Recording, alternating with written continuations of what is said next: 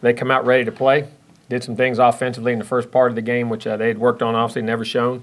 After that, I thought our defensive staff did a tremendous job of making adjustments.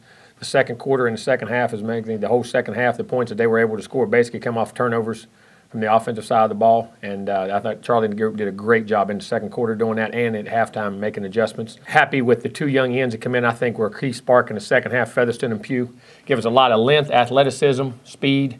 They're ready to play.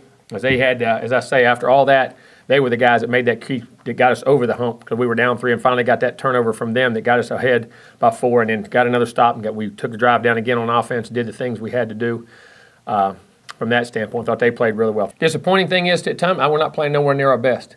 Encouraging thing is haven't played anywhere near our best and have played some really good football teams that I think have made significant strides since a year ago and have withstood some storms on the road, neutral sites, at home.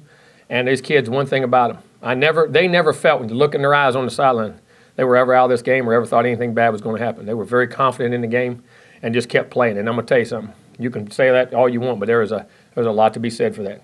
A lot of coaching and success comes from judging the personality of the team and getting to know it. It's not just you don't plug it in, do the same things, do this. It's not.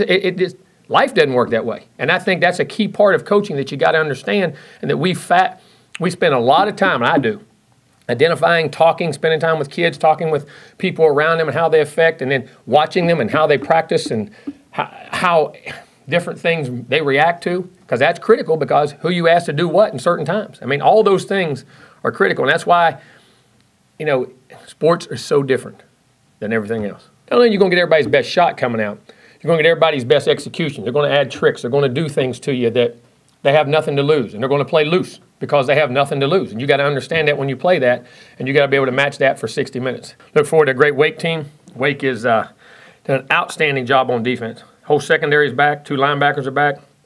Doing a great job schematically, playing excellent defense, scoring on defense almost every game.